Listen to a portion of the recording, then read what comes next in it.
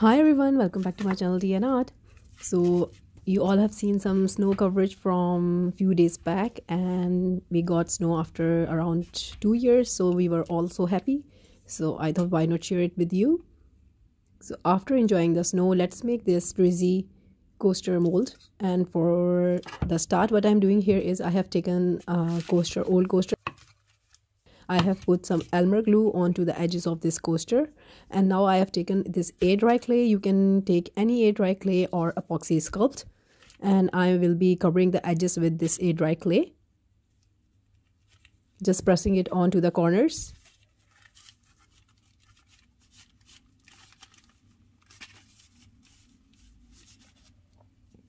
So this was a long due tutorial that I wanted to make for so long, so now I got the time and I'm making it. So after putting up the clay on all the edges,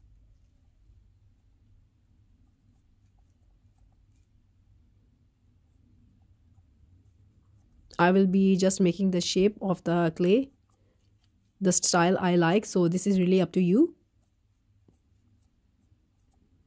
So I have gotten a few questions when I use this airdry clay on making the crystal growing, and a lot of people say that their clay melt into the water and it's not successful for them. So I recommend you to use Epoxy Sculpt. It's a two-part airdry clay, but in my case, how I handle this airdry clay is that yes, my clay get a bit soft, but I know how to handle it, and it really works fine for me. So in this case, you need to handle your project very carefully, because the clay is soft, but it work. Trust me, it do work, and you are seeing that I use it. So let it dry for around 2 days, and after 2 days my clay was dried. So this is the alum crystals that I use for growing my crystals. So here again I'm using the Elmer glue, and I will be covering the edges of this coaster with the glue, just spreading it all.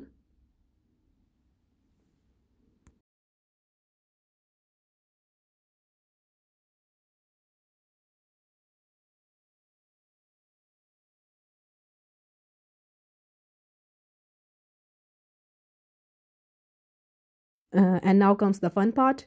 I will be spreading again the alum crystals onto the coaster. Make sure I want to cover it all.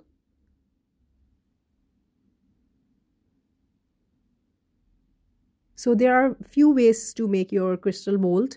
This is the first technique I'm sharing, and later on I will be sharing more. So make sure to tap it and press the crystal onto the coaster.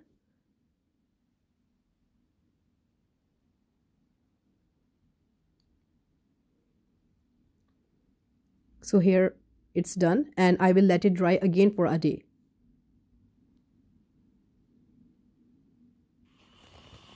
So it's next day now, and I have around 2 cups of alum crystal in my container, to which I'm adding 1 cup of hot water.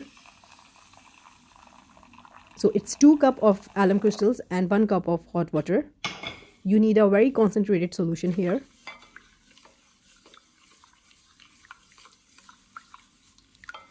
So mix your solution and make sure that the crystals are all mixed into the water, and after that add your coaster into the water, and I will be covering it with the cling film.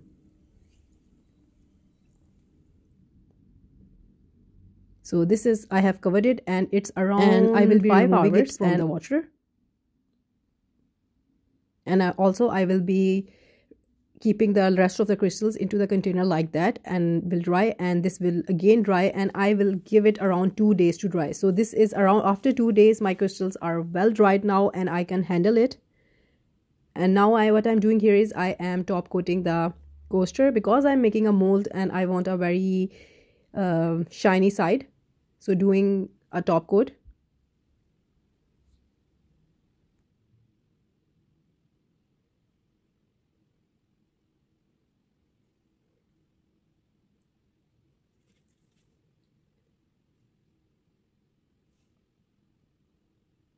So after doing the top coat, here is a view, and these look so beautiful as they are grown. You can use and do as well, but I will be making a mold.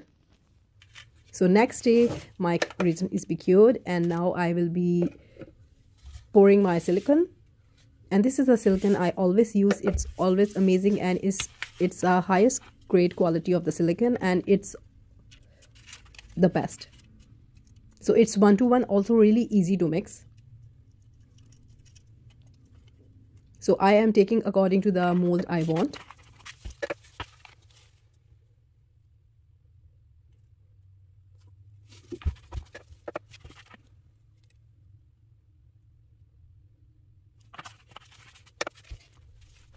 Usually I make white silicone, clear silicone mold, but this time I'm adding a hint of gold mica into the silicone and just mixing it. Make sure you mix your 2-part silicone nicely.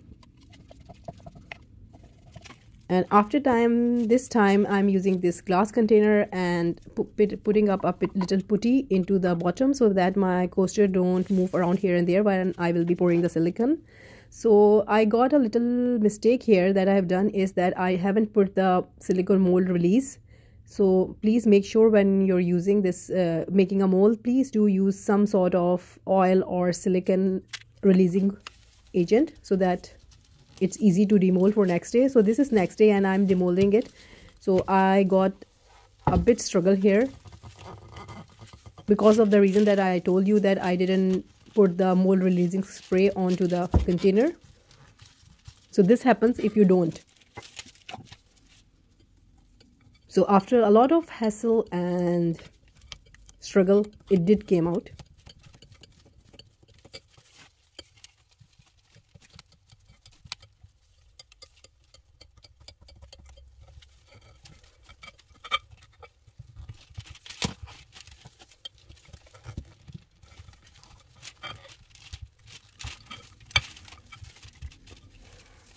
So it was a long process. I don't want to bore you. So this is how it turned out. Yeah, I got some silicone that got underneath. So that might be an issue as well.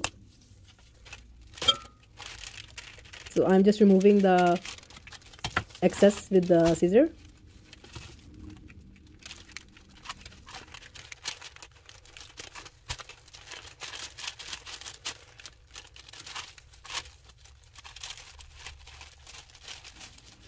Sometimes things do happen, but I'm showing you here everything.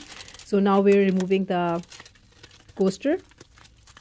So some of my crystals are stuck into the silicone, but that's not an issue. We will wash it later on.